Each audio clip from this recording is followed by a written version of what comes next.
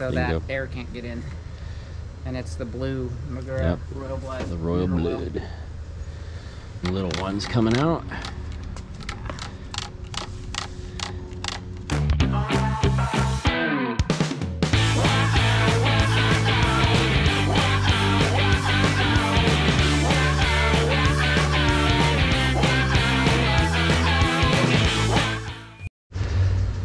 Alright, disclaimer.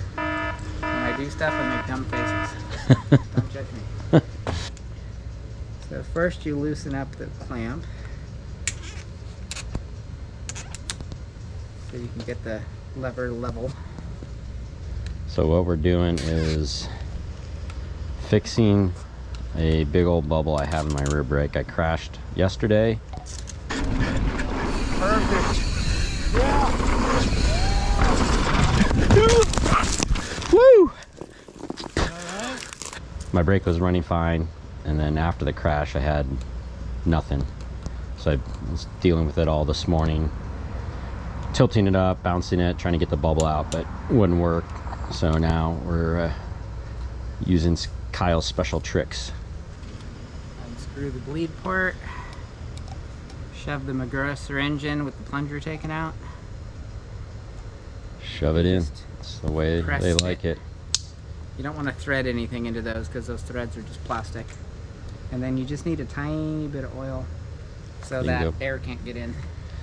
And it's the blue Magura Royal Blood. The Royal Blood. And right now we have it on the bike stand, but we'll be pulling it out of the bike stand and messing with it, trying to... There's already bubbles coming out. A little bit. Yeah. So I'm going to tilt it so that the reservoir, so that the cable is below the bleed port, and see if we can get anything out of it. But really what I need to do is tilt it the other way so the bladder is on the other side. So now I'm going to tilt it this way, take a look and see if we get any bubbles this way. Yep, bubble, bubble. We just saw it. Yep, there we go. 4, 5, yeah, ton of bubbles. Ton of bubbles. So those are all coming out of the bladder where the extra oil sits. Yeah, yeah, you can see them popping out right there. Oh, there's a ton, dude. The extra oil sits in there. Now we're just getting little ones coming out.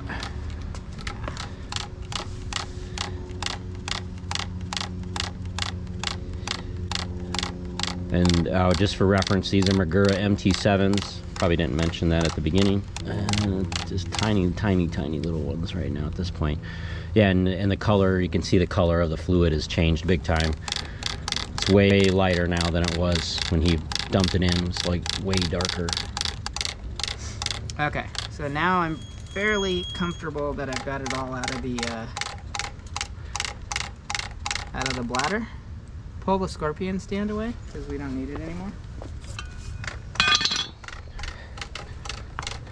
And turn the handlebar so that anything in here is coming. Turn the bike and the handlebar so that any air is going to rise up out of there. Yeah. And you can turn the bar around this way and that just to make sure you got oil out of any little corner of anything.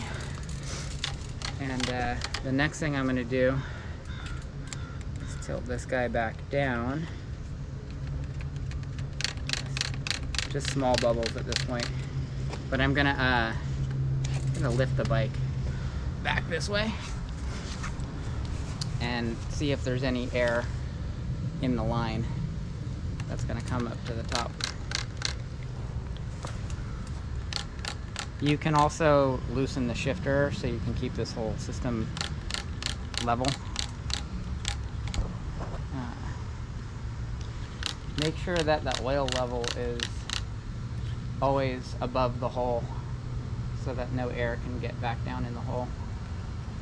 So if you look at the back hydraulic line, I'm going to keep tilting the bike back until the brake is the lowest point.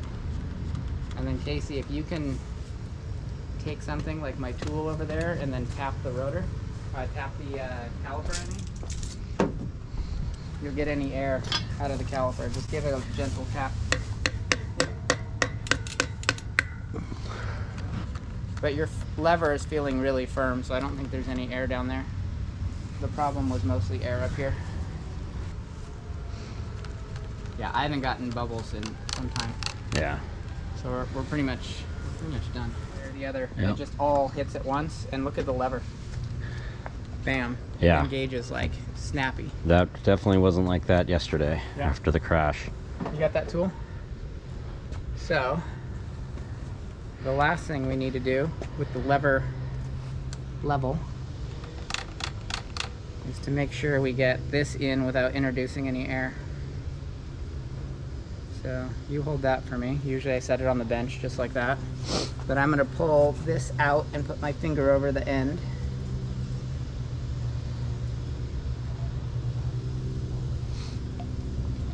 Like that. And there's a little bit of oil there. And as I put this in, it's going to displace some of that oil and it's going to run down, which is normal. That way you know no air got in there. Yeah. And these just go snug. Snug, yeah. Never over. Don't strip those, because those are plastic. So yeah, plastic threads on both ends.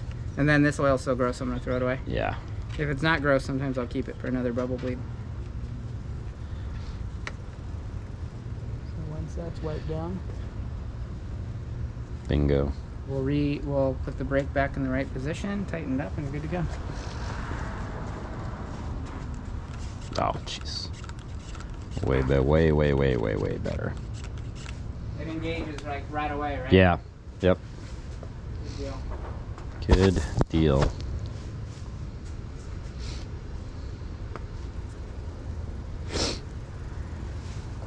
All right, all done. Bingo. Thanks, sir. Appreciate it.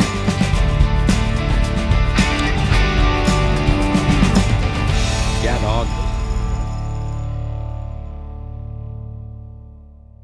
I think mineral oil is a little less gnarly. No, it's gonna be this one. Oh, that one? Yeah, rear. Don't mind me to bleed the wrong brake. Yeah. All right.